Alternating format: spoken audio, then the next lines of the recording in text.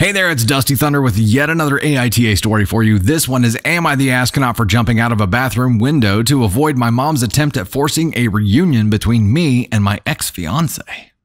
Some backstory, I had been dating my ex-fiancée Sarah for 4 years. We had been planning to get married in November of 2020, but I found out at the start of this month that she cheated on me. She begged me to give her another chance, but I broke it off. The problem was that being cheated on is, in my mind, completely emasculating and humiliating. So I never told anyone that was the reason we broke up. For obvious reasons, Sarah also didn't tell people we broke up because she cheated. So people have blamed me for the breakup, including my mom. They just see that I dumped her out of the blue. I've gone very strict no contact with Sarah after I discovered she was cheating on me. Sarah has been talking with my mom and has convinced her that if we could talk one more time, we would be able to reconcile. My mom has been applying hardcore pressure on me to talk with Sarah, but I've explained that there's no chance we will ever get back together. So tonight I went over to my mom's place because she's hosting family for Christmas Eve. I'm there a bit talking with my aunts and uncles and cousins when the doorbell rings and I can see it's Sarah. I ask, WTF is going on? And my mom says she's invited Sarah so we can work this out in the spirit of the holidays.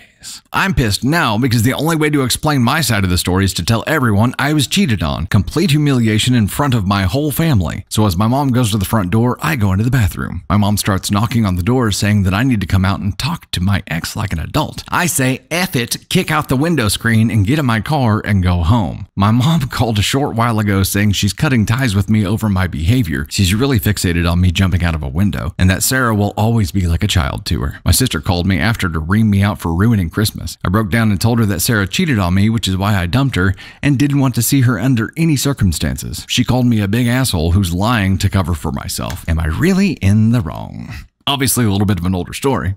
The situation is, it's if he would have come clean about it, which he doesn't have anything to be embarrassed about here. I think this is, a lot of people take this stance if they get cheated on. And I get it. They take the stance of there's obviously something wrong with me. And that's embarrassing. The fact that I got cheated on is embarrassing because it means that I have some kind of deficit. And he was embarrassed by that. I get being embarrassed by that. However, look what happened. And if you knew that your mom was applying hardcore pressure, do you want that to stop? You're going to experience pain either way here. I guess that's the question. What kind of pain do you want to experience? Do you want to experience a short burst of embarrassment when everybody finds out? Or do you want to experience this elongated, dragged out pain because everybody's trying to get you back together? To the point where you have to kick out a window and crawl out a window to escape these scenarios, and now your whole family's pissed off at you. Here's the funny part. I don't like using the term man up, but if OP did man up in this situation, instead of running from it, that might have been the rebalance or the boost in masculinity he needs to recover from being emasculated in the first place. This is just letting it ding him further. It's letting it stick further, letting it drive into his confidence further because it's allowing him to, or it's forcing him to behave in ways that he wouldn't previously have behaved. And I understand, like, it's a huge deal and it's going to follow him around for a while and it stings and it hurts, but your family would probably be understanding if you told them the truth from the get-go. And now you are trying to tell the truth and they think you're lying. Well, it's because you're saying it when you're in trouble for crawling out a window and ruining Christmas. So yeah, probably should have done that a little bit differently. Which means, there it is. Obviously, it's a super serious thing that everybody deals with differently. However, in this case, he's, by not dealing with the pain of people, of his family knowing because he's embarrassed by it, he's creating a different kind of pain. And now he's experiencing both. He's embarrassed by it, and now he's also experiencing this drama that didn't have to be there in the first place.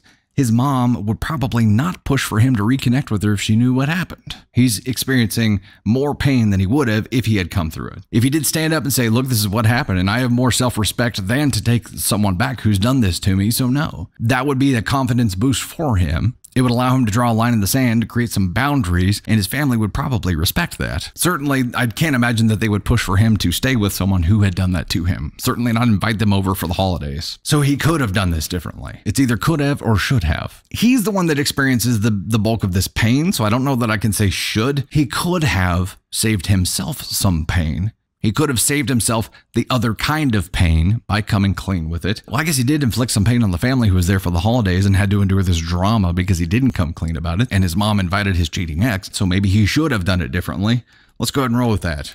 A 3, should have done it differently, man.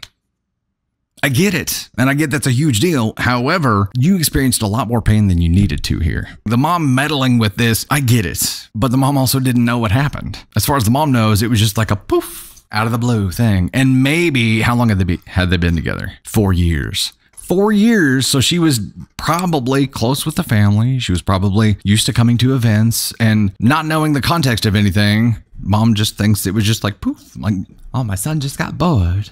My son just up and one day decided he did not love her anymore, and I think he's just going through a phase. He'll come out of it. I need to do right by him and make sure that she's still around. It was his choice. She shouldn't have meddled in it. She probably thought she was doing the right thing for him because she didn't know what the F happened, but he could have prevented all of that. If anybody is a major asshole here, it's the ex for doing what she did, but then also playing along and being like, oh yeah, Mama Steve, I done nothing wrong. I'd love to come to Christmas dinner and try to reconnect with your son.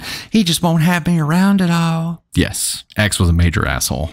My assumption here is, because we don't know any differently, is that she is trying to minimize the cheating and is trying to pretend like everything is okay and just push forward.